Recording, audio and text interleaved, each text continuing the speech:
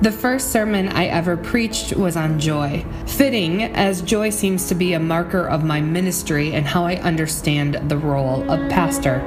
I stood on the stage at Mars Hill Bible Church proclaiming Mother Mary's song of justice for the poor and humble. I preached that joy is when hungry bellies are filled and when God remembers us with mercy.